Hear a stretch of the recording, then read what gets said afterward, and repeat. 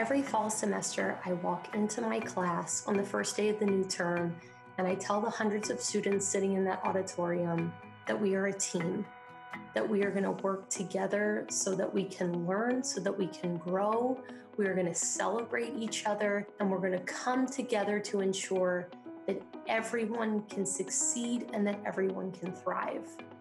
Even though things will be a little different on campus this fall, there's still a lot for us to look forward to this school year. I know that I'm excited to get started with my classes, and I hope that you are too. Hello, WashU Bears. How are you? Long time no see. Even with social distancing, we are looking forward to forming a strong bonding with all of you this fall.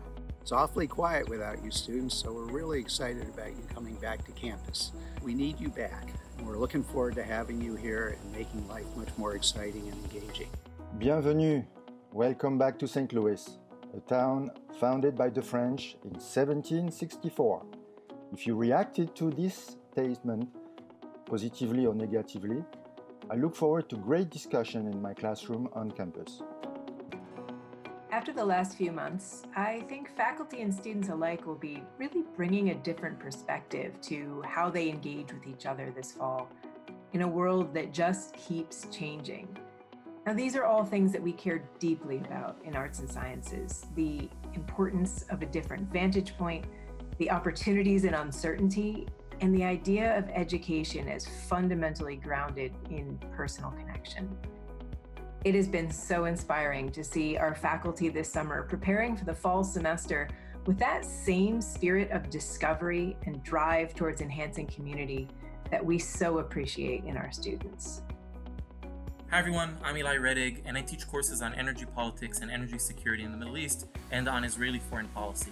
And this semester, I'm going to give my courses remotely. So for example, this semester I'm giving a course called International Energy Politics. And every week we're doing a live Zoom session where we dive into a country as a case study, understand how its energy needs and energy sector is shaping its national security agenda. What I'm going to do is bring government officials from that country to come into the Zoom meeting and talk to the students. So senior security officials from Israel and government officials from Nigeria and people from the energy sector in Iraq are going to come in and talk.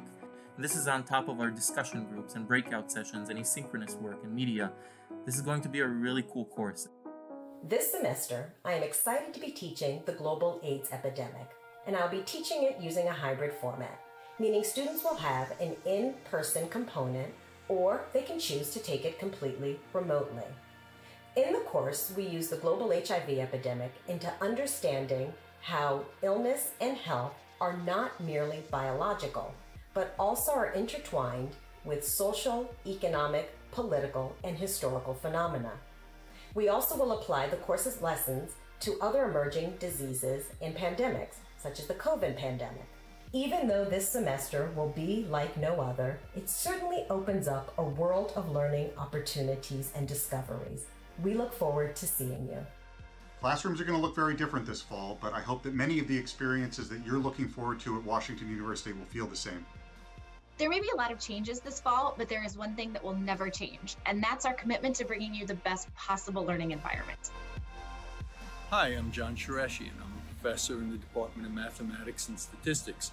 Along with my colleagues, I spend a lot of time preparing online classes that should be enjoyable and educational for all students. I'm looking forward to the upcoming semester. I know this will be a bit of an uncertain time for us, but I think together, we the faculty and you the students can work together to make it a success. I'm really looking forward to doing that with you. See you soon. Hope to see you soon. We want our team back. I'm looking forward to seeing you all virtually this fall. I can't wait to connect with you both inside and outside of the classroom, and I will see you soon.